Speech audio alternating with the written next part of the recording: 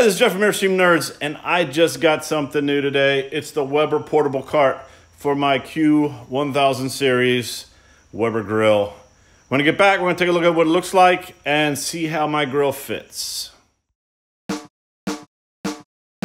Airstream song, cruising to the campsite singing our song. Airstream song, we are the Airstream Nerds.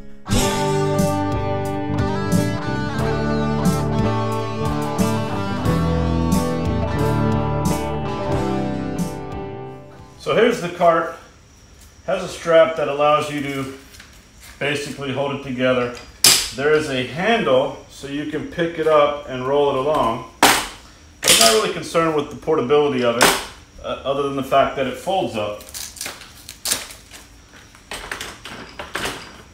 So these little red bars, they just snap right into the base, and that essentially is the stand and how it stands up. Now there is a little bit of assembly required. They ask you to put the wheels on. You snap this plastic piece onto the metal. You snap this strap on and you snap this in. I'm not going to show the assembly because it's really easy. The directions are well put out.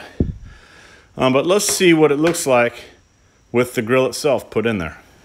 Okay, so these little red spring-loaded pins are to support this.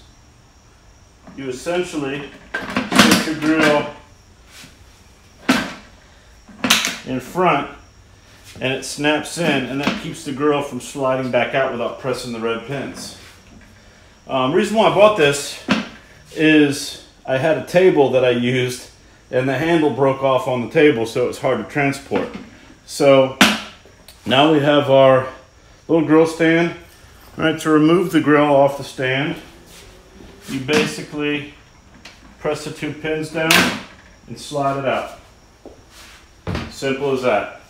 Then the red parts of the bracket of the rails, they slide into the grooves there, and then it just gets folded down.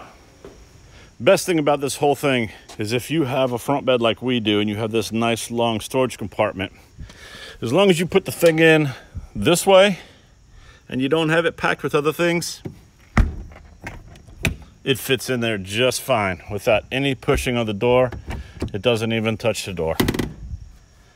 Once again, this is Jeff from Airstream Nerds.